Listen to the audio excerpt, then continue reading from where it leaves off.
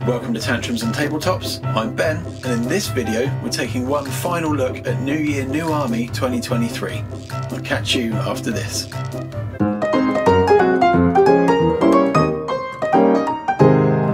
So after the last video, where I became rather intimately involved with a mousetrap and tried to burn my shed down instead of painting those hoverbike dudes, I said that I would try and paint a lot more for this instalment. So we had the HQ choice, which I think is Votann the Destined. I had the Chthonian Berserks, also the Brokir Iron Master. But let's take a look at what I've actually managed to achieve for this video.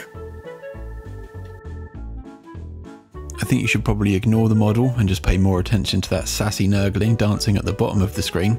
So the model painted for this video is Votann the Destined, and that's it. So with that in mind, let's cast our minds back to January the 4th, 2023, when this whole crazy project was kicked off. And what did I say I was going to do this year? This year, I'll be doing an army that is everything I'm not. Small and prosperous. I'm doing the Leagues of Votann, but my ultimate plan for these, other than getting an army up together to battle you both with, is I'm going to enter this into Armies on Parade this year. Well, Ben did not enter Armies on Parade this year. So when the Leagues of Votann were announced, I was really excited to pick up the army set.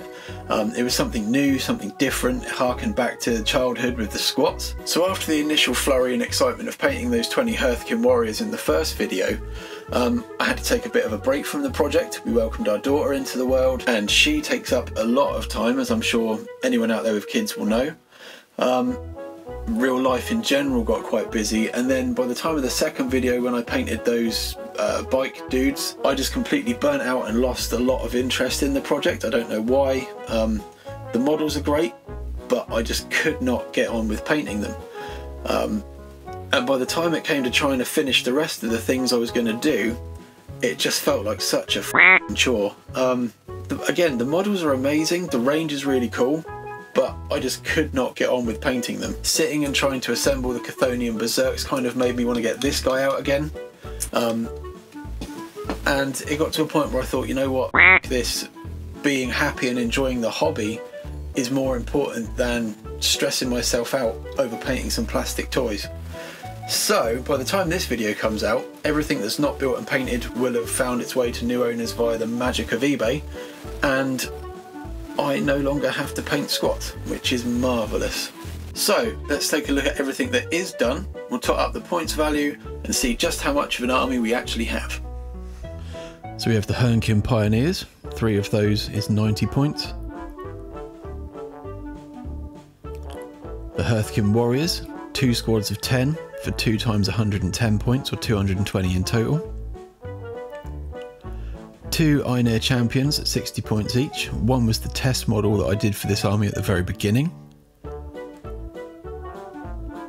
And then Votann the Destined, 90 points. Shiny boy.